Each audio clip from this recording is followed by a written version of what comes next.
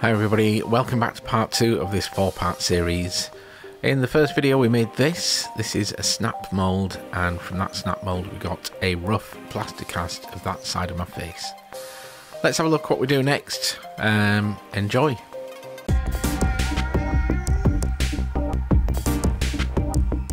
Okay, so so we've got this rough plaster cast of the side of my face there. We're going to sculpt a prosthetic around about here. We're going to clean it all up. We're going to make a mould, and we're going to cast this out in polyurethane resin.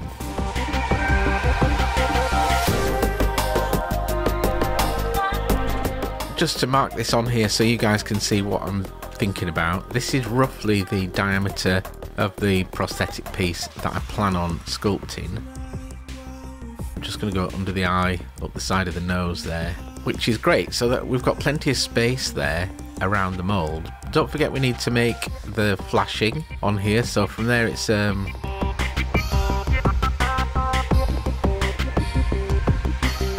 just mark that there. So roughly about that much space for the prosthetic and the flashing around it. Okay, so we know how much space we need. The next thing we need to do is think about squaring this up. So I'm going to give myself a decent amount of space so I can put keys all the way around.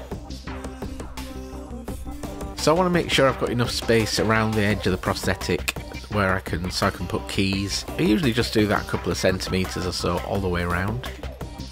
And I've just marked that up there roughly so you can see where I'm going to cut on these straight lines. So to cut this, I'm using one of these fancy Japanese saws. These things are super sharp and they cut on the pull, so if you're going to use one, just be super careful. But we're literally just going to slowly, this is obviously sped up, but slowly we're going to cut through there as neat and straight as possible.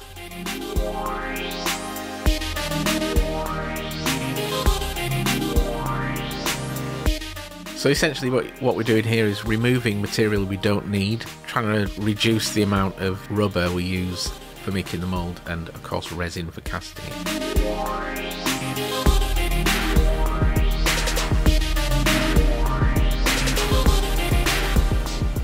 So let's not forget to take the tip of the nose off here. We don't need that, it just means the mould will be way too deep and thick if we leave that. For that I'm using a Japanese rasp. These things are incredible. Get them off Amazon, I'll pop a link below. We're just going to rasp the end of the nose off there. This is kind of giving us enough space to pop a little key in there possibly. Okay, so now this is ready. The next thing I need to do before I do anything else is I need to make sure I seal this. This is just a kind of habit I've got into. Because we're using oil-based clay on this, I probably don't need to, but I thought I'd show you it anyway. If you're going to use water-based clay, this is critical. Plaster is super porous, so that's going to draw the moisture out of the clay, and if you take your time, it's just going to dry the clay out like crazy.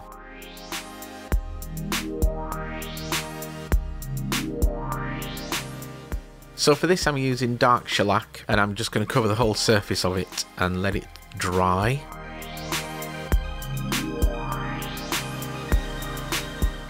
And I'll pop another layer on there. You'll see when it's fully sealed.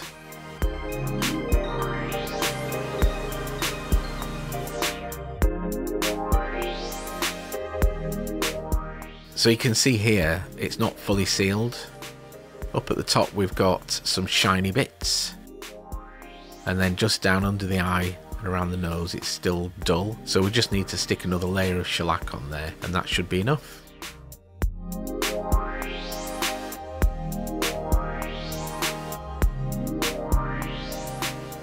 So once that's fully shellacked and everything's sealed in, we're just going to leave that overnight for it to fully dry. Okay, so I'm going to clay this up using this. This is Sculptex Extra Soft. It's really great for doing flashing, claying up, all that kind of stuff. It's super soft. And what I'm going to do around here is I've already got the plaster cast mounted on a bit of clay.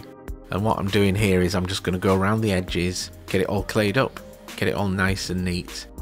You might be able to notice there I'm putting a slight angle on that. That's known as the draft angle.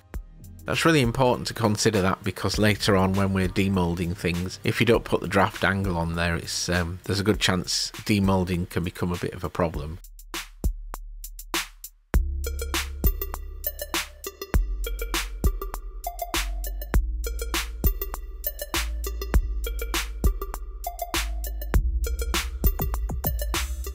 So I'm just continuing there to clear this up. I actually trimmed a bit too much off there, so I'm just going to reclay that again. So it's really important to make sure everything's neat and tidy. This is not just an aesthetic thing, it's also showing pride in your work, and it just means that you're going to get a good clean mould and a good clean cast. So you can see there's a couple of little keys on there, they'll become apparent in the next video. Next thing I'm going to do is I'm going to need to box this up. Normally with this I would use foam core, but I just thought I'd be fancy and use these things. I know these as being called clink walls. They're very difficult to find. These have actually been manufactured specifically for my workplace. These are made out of nylon, nothing much sticks to nylon, which is great. They're great for making box moulds of all kinds of shapes because they're 100% adjustable, so you can do tiny little moulds or you can do whacking great big moulds.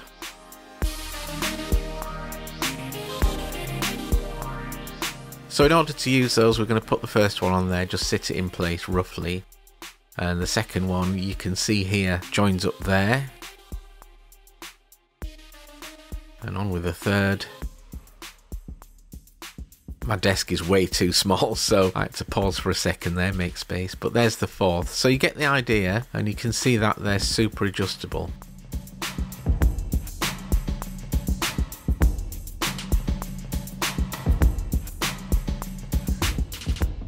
Cool, so to hold these together we're just going to use these quick clamps. It's just really easy to do. Clamp them together and we're all good.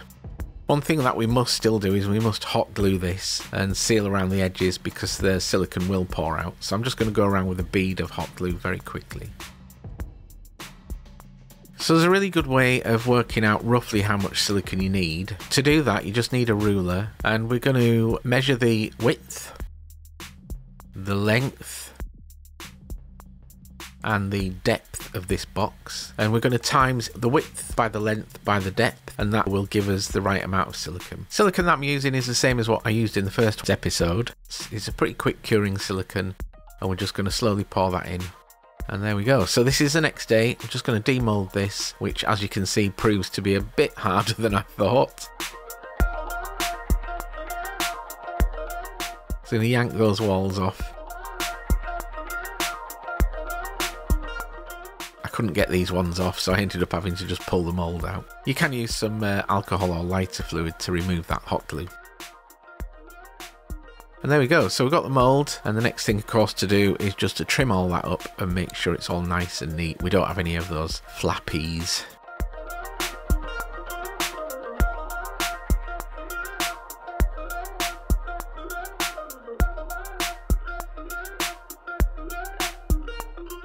There's our mould. The next thing to do is we're going to actually cast into this mould. So the resin I'm going to use here is Smooth Cast 300. I'm also going to add some of this filler. On its own, the smooth cast will shrink a little bit.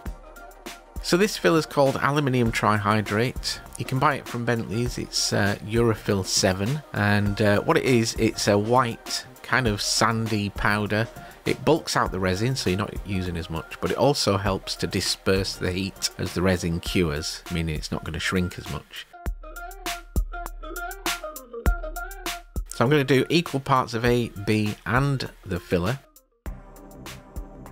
and I'm going to pigment that with some So Strong blue. So we'll put a little blob of So Strong blue in, we're going to mix that in thoroughly, and then we'll put the filler in that, give it a proper good mix, make sure it all mixes up. You'll see in a minute why, and then we'll put the third part in, and that's all mixed. So we're ready to pour. There's the mould, and we're just going to pour that in slowly. You can see also here I'm using my gloved finger and I'm just rubbing it into the edges there to make sure it all gets in. Okay, so we continue to pour the rest of this resin in. Very proud of the fact that was the exact right amount of resin.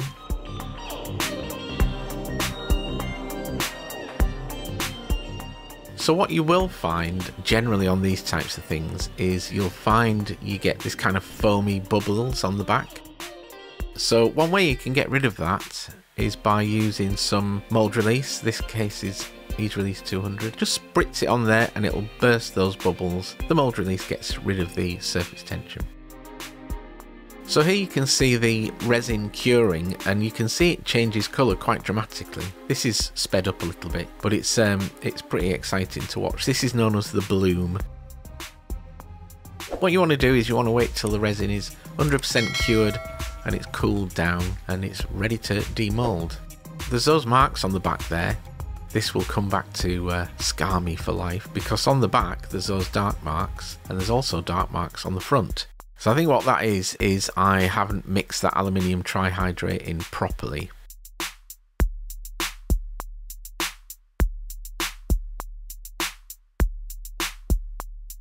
So just make sure that when you're mixing it, you 100% mix it, you get rid of these, because those did have wet resin in there and you just don't want that. And that's about it. Last thing we need to do is just clean these edges up. They're really, really sharp. Give them a good clean. I just use a scalpel there and scrape the edges off. You can use sandpaper or whatever you've got. So we've taken our plaster cast, we've moulded that, and we've turned that into a resin sculpting core.